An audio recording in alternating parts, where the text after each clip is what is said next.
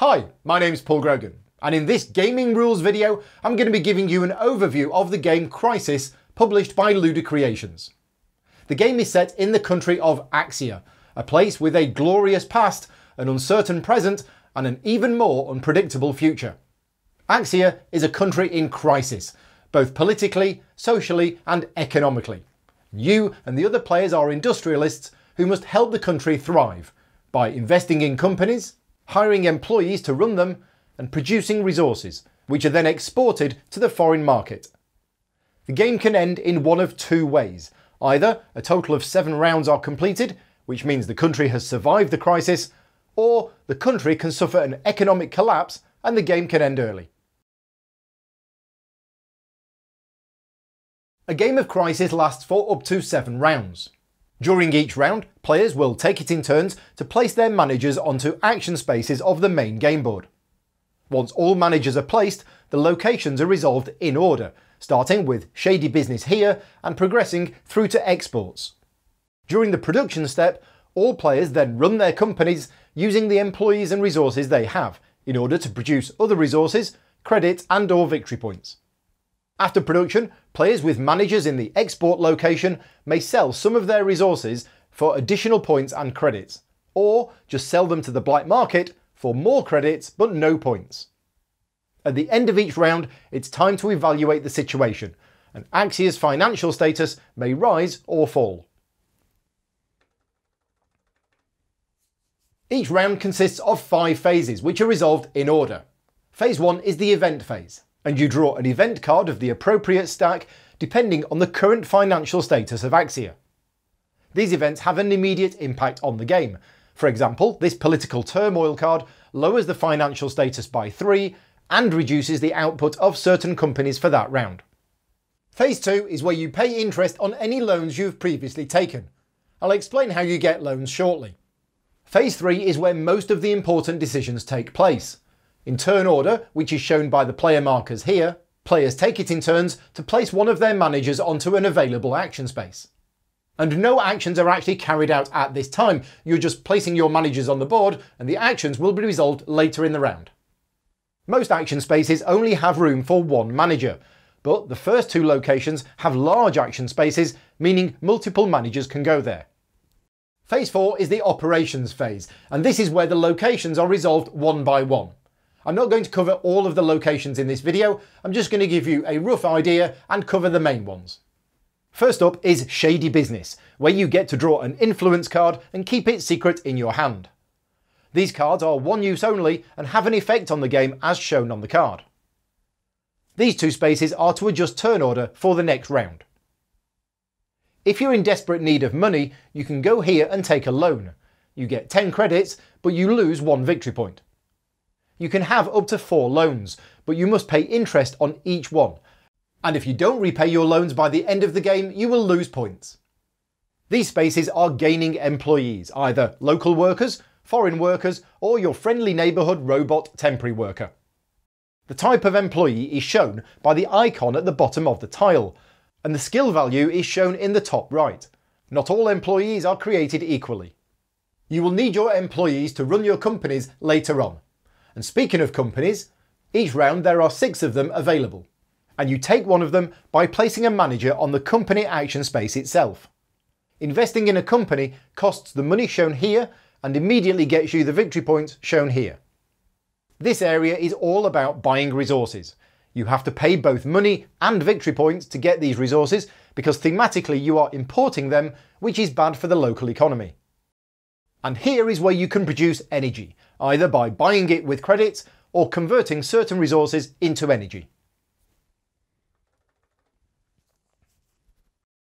Each round, all players get to run all of their companies. The left side of a company shows the necessary employees. If you do not put the appropriate types of employees on these slots, you cannot run the company for that round. Next to it are the required resources, which you must spend. And again, if you don't have these resources, you cannot run the company. The output of the company is shown in the bottom right. So in this example, I have a worker here and I spend 1 energy and I produce 2 food. However, the bottom of the company has slots for optional employees. My farm, for example, has 3 slots. If I was to place a worker of skill level 1 here, then the numbers add up and I produce 3 food instead of 2. And if I was to also place another skill level 2 farmer here, I would get 5 food in total. Nom nom. Employees can work in only one company in each round, but you can move them around to a different company next round. Also very important, but resources generated by a company cannot be used as the input for another of your companies in the same round. So if you have a company that requires food, you must have had that food since the start of the production step. For example, I could not use the food generated from my farm this round to run the heavy industry.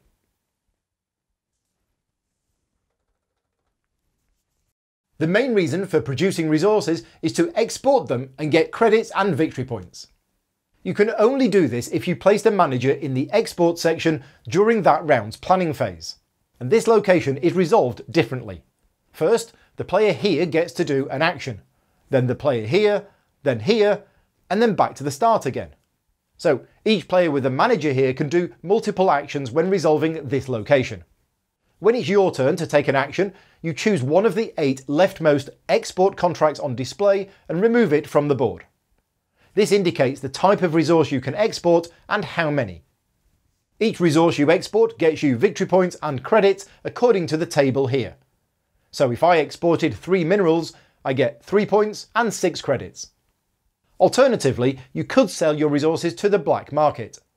This doesn't use an export contract tile, and you can return up to 4 resources of one type to the supply to take double the amount of credits you would have got if you exported it, but you gain no points.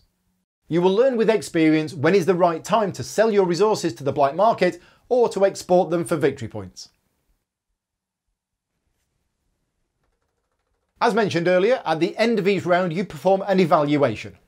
Each player compares their current victory points to the VP goal for that round.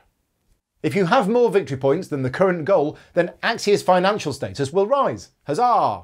But if you have less victory points than the current goal, then Axia's financial status will decline. Boo. So, for example, in this game, the current goal for the round is 19. Red has 22 points, so that will cause the financial status to rise by 3. White has 18, so that's a -1. And blue has 15, which is a -4. So the net adjustment is therefore -2.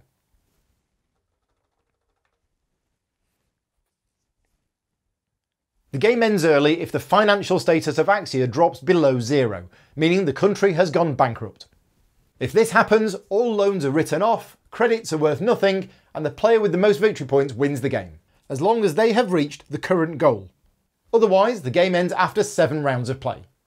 Every 5 remaining credits are worth 1 point each, and any outstanding loans are -2 points. And again, the player with the most points wins. Crisis is an interesting worker placement game, where players are competing to be the best, while simultaneously trying to prevent the country from going under. It combines worker placement with a company-based resource production system, and event and influence cards to shake things up and keep things a little bit unpredictable. I hope you found this video useful in giving you an overview of how the game plays. If you want to see any more of my videos, then please consider subscribing to my channel. And for more information about the game, please visit LudiCreations.com. Until next time, take care and thanks for watching.